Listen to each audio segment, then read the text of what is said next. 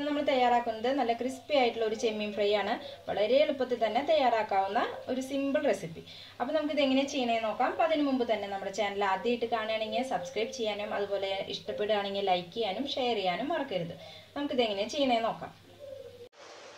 അപ്പോൾ നമ്മളിവിടെ 1/2 kilo prawns ആണ് എടുത്തിരിക്കുന്നത്. അപ്പോൾ നമ്മൾ ആദ്യം തന്നെ നമ്മളൊരു കൊഞ്ച് നന്നാക്കുന്ന വീഡിയോ ഇട്ടിരുന്നു.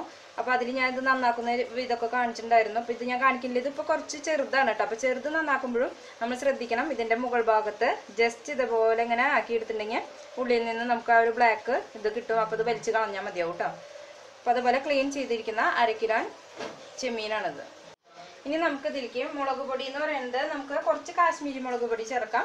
പിന്നെ അതുപോലെ തന്നെ നല്ല മുളക് പൊടിയും ചേർക്കാം. അപ്പോൾ ഞാനൊരു 1/2 ടീസ്പൂൺ നല്ല മുളക് പൊടി ചേർക്കുന്നുണ്ട്. അതുപോലെ നമുക്ക് 1 ടീസ്പൂൺ കാശ്മീരി മുളക് പൊടിയും ചേർത്ത് കൊടുക്കാം. അപ്പോൾ എരിവിന് വേണ്ടിയിട്ടാണ് നമ്മൾ അത് ചേർത്തത്, ഇത് കളറിന് വേണ്ടിയിട്ട്. അപ്പോൾ നമുക്കിത് 1 ടീസ്പൂൺ കാശ്മീരി മുളക് പൊടി ഇട്ട് കൊടുക്കാം. പിന്നെ നമുക്കൊരു 1/2 ടീസ്പൂൺ മല്ലിപ്പൊടി ഇട്ട് കൊടുക്കാം. അത് ഒരുപാടൊന്നും വേണ്ട, കുറച്ച് മാത്രം മതി. അതുപോലെ തന്നെ ഒരു 1/2 ടീസ്പൂൺ മഞ്ഞൾപ്പൊടിയും കൂടി ഇട്ട് കൊടുക്കാം.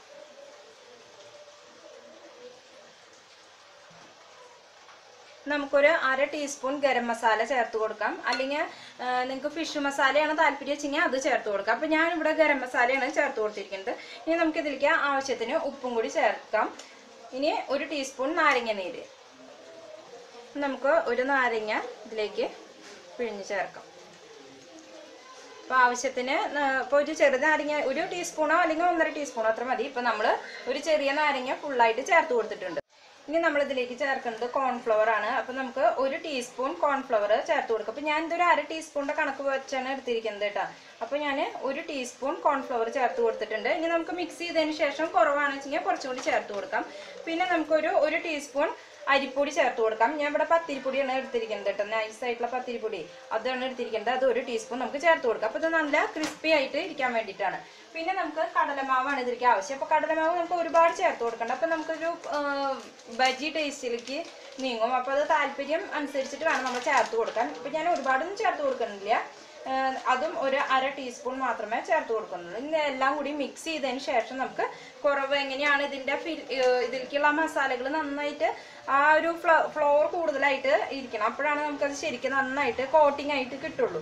ഇനി നമുക്ക് ഇതിലേക്ക് ചേർക്കുന്നത് ഞാൻ കുറച്ച് മല്ലിയിലയാണ്, അതുപോലെ കുറച്ച് കറിവേപ്പില, പിന്നെ ഇഞ്ചി, വെളുത്തുള്ളി, പച്ചമുളക് ഇതെല്ലാം കൂടി പേസ്റ്റ് ആക്കി വെച്ചിരിക്കുന്നതാണ്. അപ്പോൾ നമ്മൾ എരിവൊക്കെ നോക്കണം, പച്ചമുളകിൻ്റെ എരിവനുസരിച്ചിട്ട് മുളക് പൊടിയുടെ എരിവിനൊക്കെ മാറ്റം വരുത്തണം. ഇതെല്ലാം ചെയ്തെടുക്കണം കേട്ടോ. ഇനി ഇതെല്ലാം കൂടി നന്നായി ഒന്ന് മിക്സ് ചെയ്തെടുക്കാം. നമുക്കിത് നന്നായി മിക്സ് ചെയ്തെടുക്കാം. അപ്പം മിക്സായി വരുമ്പോൾ ഇതിലേക്ക് ആവശ്യത്തിന് കുറച്ച് വെള്ളം ചേർത്ത് കൊടുക്കണം. അപ്പോൾ നമ്മൾ നാരങ്ങ നീര് ചേർത്ത് കൊടുത്തിട്ടുണ്ട്. ഇനി ഇത് നന്നായി ഒന്ന് കോട്ടിംഗ് ആയി വരാൻ വേണ്ടിയിട്ടുള്ള വെള്ളം ചേർത്ത് കൊടുക്കുക. അപ്പോൾ നമ്മളെല്ലാം കൂടി നന്നായി മിക്സ് ചെയ്തെടുത്തിട്ടുണ്ട്. ഇനി ഒരു ഹാഫ് അവർ നമുക്ക് റെസ്റ്റ് ചെയ്യാൻ വെക്കുകയാണെന്ന് വെച്ചെങ്കിൽ നല്ലത്. മിനിമം ഒരു 20 മിനിറ്റെങ്കിലും നമ്മൾ വെക്കണം. അപ്പം നമ്മുടെ ഓയിലൊക്കെ നന്നായിട്ട് തിളച്ച് വന്നിട്ടുണ്ട്. അപ്പോൾ ഇനി നമുക്ക് ഇതിലേക്ക് ചേർത്ത് കൊടുക്കാം. അപ്പോൾ ഞാൻ ഇതിലേക്ക് നമ്മൾ നേരത്തെ ചേർത്ത അളവിൽ നിന്ന് ഒരു 2 ടീസ്പൂൺ കോൺഫ്ലവർ കൂടുതൽ ചേർത്ത് കൊടുത്തിട്ടുണ്ട്. അപ്പോഴാണ് നമുക്ക് നന്നായിട്ട് കോട്ടിംഗ് ആയിട്ട് കിട്ടുക. ഇങ്ങനെ കോട്ടിംഗ് ആയി കിട്ടിയാൽ മാത്രമേ നമുക്കത് കറക്റ്റായിട്ട് കിട്ടുള്ളൂ കേട്ടോ. അപ്പോൾ അത് കാരണം ഞാനിപ്പോൾ ഒരു മൊത്തത്തിൽ നേരത്തെ ചേർത്തേക്കാട്ടിലും 2 ടീസ്പൂൺ കൂടുതൽ ചേർത്തിട്ടുണ്ട്. അരിപ്പൊടി നമ്മൾ ഒരു ടീസ്പൂൺ തന്നെ ചേർത്താൽ മതിയാവും, അത് ഒരു ക്രിസ്പിനെസ് കിട്ടാൻ വേണ്ടിയിട്ടാണ്. ഇനി നമുക്ക് ഓയിൽ ഇതുപോലെ നന്നായിട്ട് തിളച്ച് വരുമ്പോൾ വേണം നമ്മൾ ഇട്ട് കൊടുക്കാൻ. അത് ഇട്ട് കൊടുത്തു കഴിഞ്ഞാൽ പിന്നെ മീഡിയം ഫ്ലെയിമിൽ വേണം ഇട്ട് കൊടുക്കാൻ കേട്ടോ, കാരണം അല്ലെങ്കിൽ ഇത് വെന്ത് വരില്ല. നമുക്കിതുപോലെ കുറച്ചായിട്ട് ഇട്ട് കൊടുക്കാം.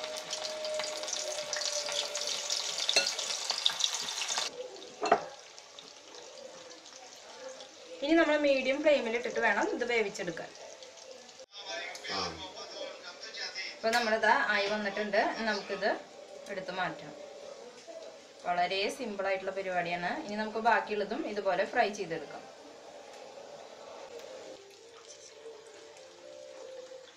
ഇതുപോലെ തന്നെ നമുക്ക് ബാക്കിയുള്ളതും കൂടി ഫ്രൈ ചെയ്തെടുക്കാം.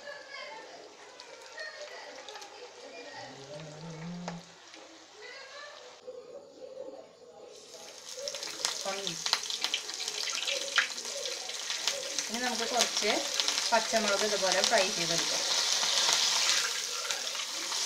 അതുപോലെ തന്നെ കുറച്ച് കറിവേപ്പിലയും നമുക്ക് ഇതിനകത്തിട്ട് ഫ്രൈ ചെയ്തൊന്ന് ഡെക്കറേറ്റ് ചെയ്യാൻ വേണ്ടി ഇട്ട് കൊടുക്കാം.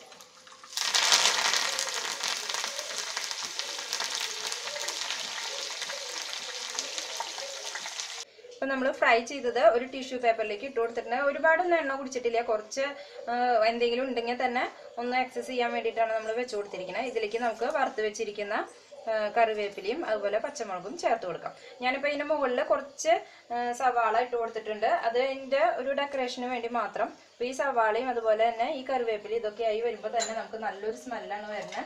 അപ്പോൾ നമ്മുടെ ഈസി ആയിട്ട് നമുക്ക് തയ്യാറാക്കാവുന്ന ഒരു ചെമ്മീൻ ഫ്രൈ, ചെമ്മീൻ റോസ്റ്റ്. ഇനി ഇതിലേക്ക് നമുക്ക് കുറച്ച് ചെറുനാരങ്ങ ഒന്ന് മുകളിൽ ഇങ്ങനെ ഒഴിച്ചു കൊടുത്തിട്ടുണ്ട് വെച്ചെങ്കിൽ നല്ലൊരു സ്മെല്ലായി. അപ്പോൾ നമ്മുടെ അടിപൊളി ചെമ്മീൻ ഫ്രൈ തയ്യാറായിട്ടുണ്ട്. അപ്പോൾ എല്ലാവരും ട്രൈ ചെയ്ത് നോക്കുക, എന്നിട്ട് നിങ്ങളുടെ ഫീഡ്ബാക്ക് എന്നെ അറിയിക്കുക. അതുപോലെ തന്നെ നമ്മുടെ ചാനൽ ആദ്യമായിട്ട് കാണുകയാണെങ്കിൽ സബ്സ്ക്രൈബ് ചെയ്ത് സപ്പോർട്ട് ചെയ്യാൻ മറക്കരുത്. അപ്പോൾ നമുക്ക് അടുത്ത റെസിപ്പിയുമായി വീണ്ടും കാണാം. താങ്ക്